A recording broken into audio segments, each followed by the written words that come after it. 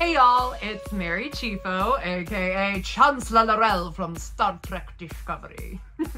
And I am so thrilled to be returning to Star Trek The Cruise. This will be my 4th cruise. The cruise is Star Trek The Cruise 7, The Unconventional Voyage, which I love because I, for one, don't like anything that isn't unconventional.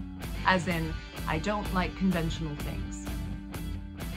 Anyway, I am truly so excited to be back February 22nd through February 29th, 2024.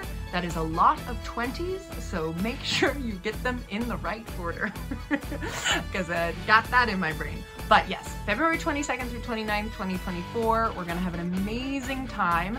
The new ports of call that we're excited about are Aruba and Curacao.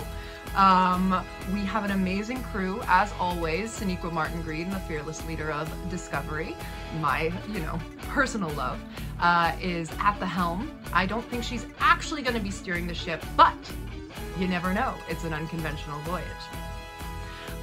We've got amazing Discovery, other Discovery actors, Picard, Strange New Worlds, TNG, DS9, Voyager, Enterprise, all the fun, different Star Trek shows. There are many.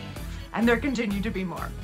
But truly, I am just really jazzed to be a part of this beautiful, beautiful group of people, to be back with the fans. It's always one of my favorite things to do, is to just engage, do some Klingon yoga maybe, karaoke, improv. I mean, the possibilities are endless and unconventional.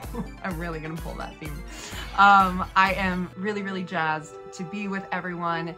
And I think I have given you all the information you need, other than the fact that if you haven't signed up yet, if you haven't purchased your room, you should do so right now. There is a link, or as I would say, you literally, at StarTrekTheCruise.com. It's very aptly named. You go there, they say, join the voyage, or pick a room, or something like that, and you click on it, and then they just take you right to where you need to go. It's very conventional, actually. That is a pretty conventional thing, and I'm grateful for that. But truly, if you are already coming, I can't wait to see you. I know there's going to be a lot of us who have been there in the past and get to reunite and dance the night away.